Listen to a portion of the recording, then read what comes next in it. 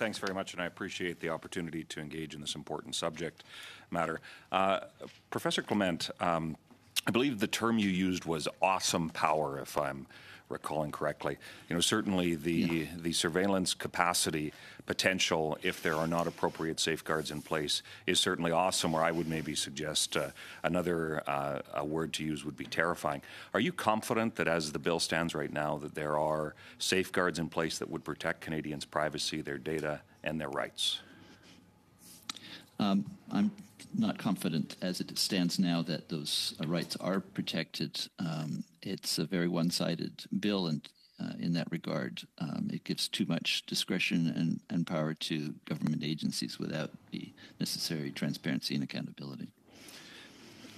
Thank you very much. I appreciate that, and to our witnesses in telecom and the banks, about two industries that are about as popular as politicians are.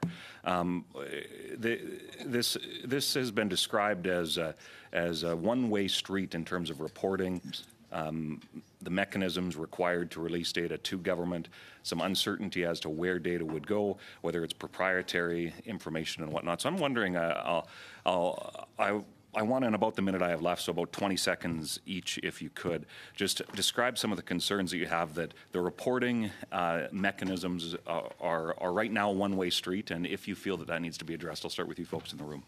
Thanks. Well, obviously, I've got the double whammy on that in politics and telecom. So, you know, when it comes to that, I agree with a lot of what has been said already, and that is this bill is good intentioned, but it needs to be improved, and it gets improved with openness and transparency and making sure that the right checks and balances are in place.